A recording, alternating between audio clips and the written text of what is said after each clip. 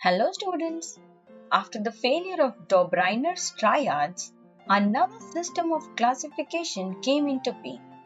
But before studying that, look at this image. What does it remind you of? Yes, it is the octave of music. What do you mean by octave? Octave is derived from the Latin word octaves, which means eighth. In music, an octave means an interval between one musical pitch and the other with approximately double its frequency. So look at the first note here. Sa has a frequency of 240 and the last note Ni has approximately double the frequency of 450 Hz. Isn't it? Yes. Thus they all form 7 melodies in the music. And the 8th note will be Sa again, that is, it will be repeated. And hence, we can say that it forms an octave where the 8th note is same as the first note. In simple words, in octave, the 8th element repeats itself where it is the same as that of the first. This is true for musical notes in Western music as well. Like Indian octave, in Western octave also, there are 8 musical notes. You can see this in the table that frequency of the last note is double that of the first note even in Western octave.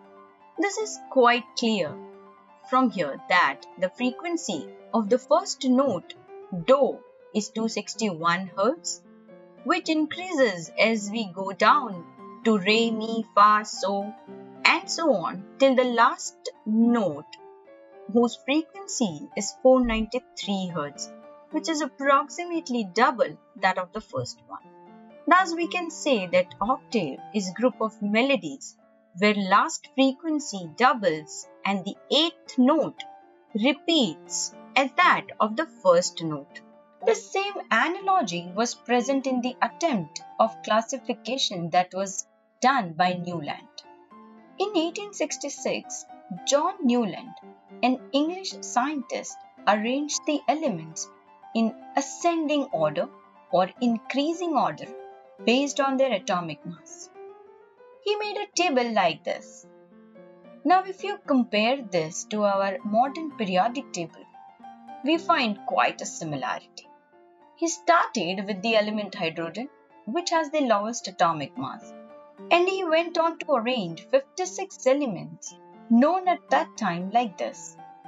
He arranged hydrogen, lithium, beryllium, boron, and so on till oxygen, as per the increasing order of their atomic weight.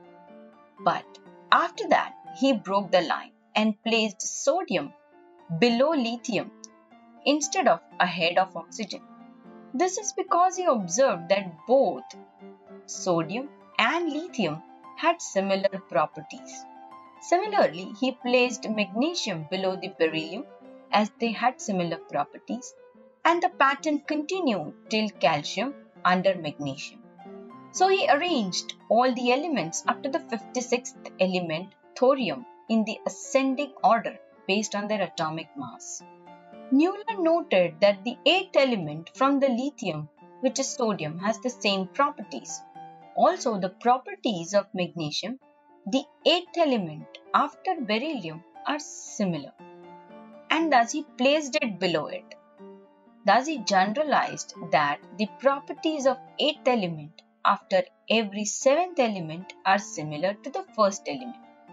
Newland compared this law to the octaves of music, and he called the law as law of octaves.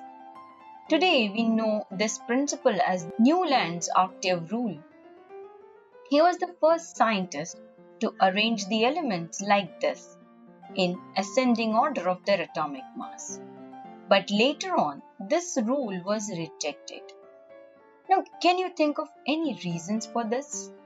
When he presented this table in front of the scientific community, a lot of people mocked at him.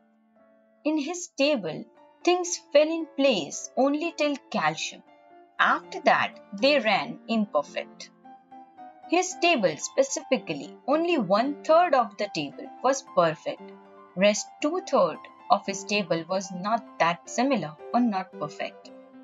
The first one was that Newland's classification was true only up to calcium and not for the elements after that. For example, if we take case of sodium, potassium and copper, they are placed in one room, which means they have a kind of similar properties. But it's not true. If we take a look at their reaction with water, we find that sodium and potassium reacts vigorously with water, while copper does not. It reacts mildly. So kind of they do not have similar properties and thus cannot be placed together. As more elements were added, Newland's octet rule proved to be wrong. Another drawback was that he grouped some dissimilar elements together in the same slot, like the position of hydrogen. It is placed along with fluorine and chlorine, and this was not justified based on their chemical properties. Iron, which has properties similar to cobalt and nickel, has been separated from these elements. Similarly, he placed cobalt and nickel in the same slot as that of the fluorine, chlorine and bromine to fit elements in the table despite having dissimilar properties. Note that here fluorine, chlorine and bromine are nonmetals, while nickel and cobalt are metals. But still, all of them are placed together. So due to all these limitations, Newland's law of octaves was rejected. Even after the rejection, many scientists continued to search for a pattern that correlated the properties of elements with their atomic masses. But not to forget that indeed Newland's attempt was hit in a right direction. It just laid the foundation for another scientist, Mendeleev, who attempted classifying elements based on their atomic masses. We will see his contributions in our next video.